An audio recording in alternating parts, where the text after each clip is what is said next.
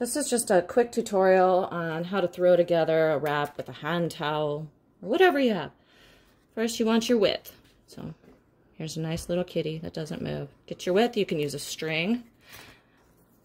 Now you have your length from head to the base of tail. Then I added 6 inches to that.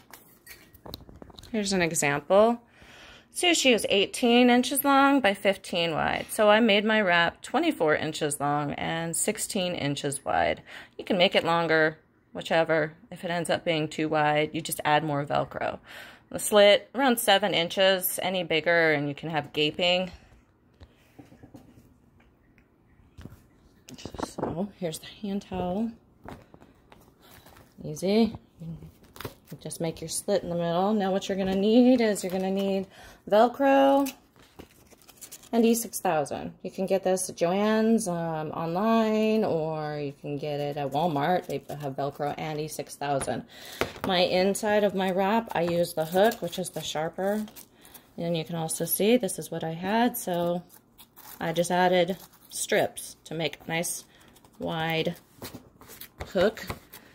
And then on the outside, I have the loop. So you can go here, or you can go all the way up there. My slit, you'll see it's giant, and I had gaping. So if I was going to go at the front, I'd open up this area. And then this wouldn't, they couldn't hunch and get out. So glue that together. If there's any fraying when you do your slit, you can just do E6000, or you can get some wide bias tape and just glue that on. Many will wrap just like this. I personally wrapped with legs